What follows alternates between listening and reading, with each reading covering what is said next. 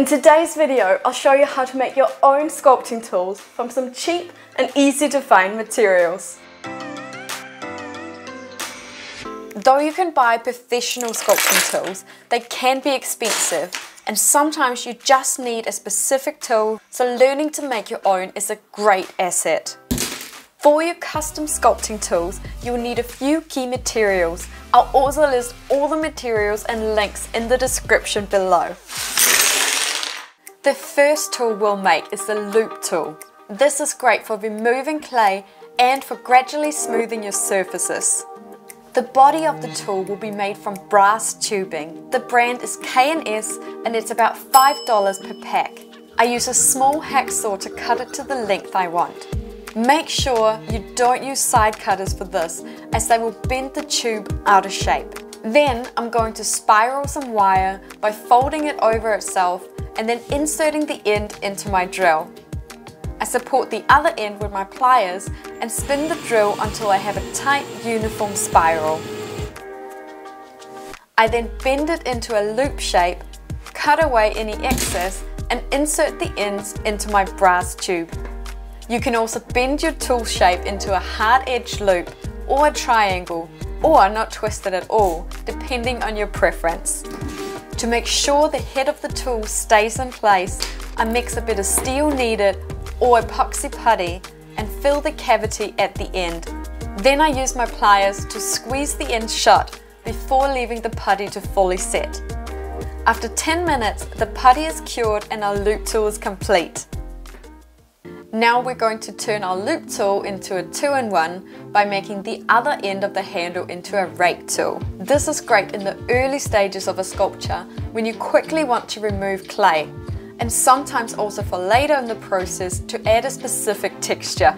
For this I use a fine hacksaw blade. This particular blade has a TPI of 19, with TPI referring to the number of teeth per inch. A blade like this is actually quite brittle and will snap if I try to bend it just with my pliers. So first I need to warm it up with my blowtorch. Then I bend it to the shape and size that I want.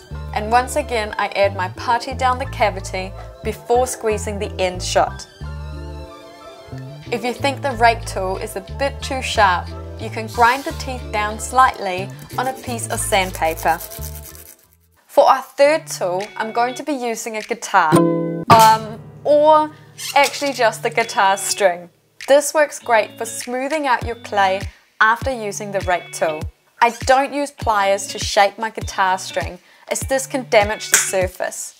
Instead, I wrap it around something with the right diameter and overstretch it for it to hold its shape better.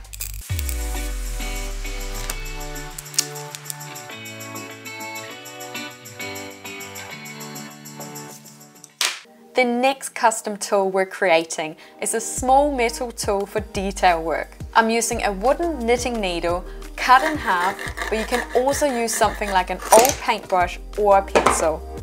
The tool head itself I make from a large sewing needle, and this tool is great for fine details and to carve out fine lines. This time I attach the tool head to the handle before shaping it, and I do that by carefully drilling a small hole at the end of the handle. Then I add a drop of super glue before inserting the sharp end of the needle. I then heat the end of the needle before gently bending it, making it easier to reach those tight spots when sculpting than if it was completely straight. If you have a Dremel, you can also file down the tip of your needle, giving your loop a more defined shape. To finish off, I add a bit of kneaded on the outside to support the joint. The other end of my knitting needle comes with a built-in wooden tool, completing our detail tool as another 2-in-1. The discarded end of our knitting needle has a very nice ball shape on the end, making for a great bonus tool. The other end I'm going to be shaping into a sort of soft pointed spatula shape. This one is pretty easy. I just cut the wood to the rough shape that I want and then use sandpaper to refine it. And just like that, we have a series of custom sculpting tools. If you want inspiration for more tools and how to use them, you can check out this video here. And if you don't want to miss out on future tutorials, you can subscribe to the channel here. See you in the next one. Bye!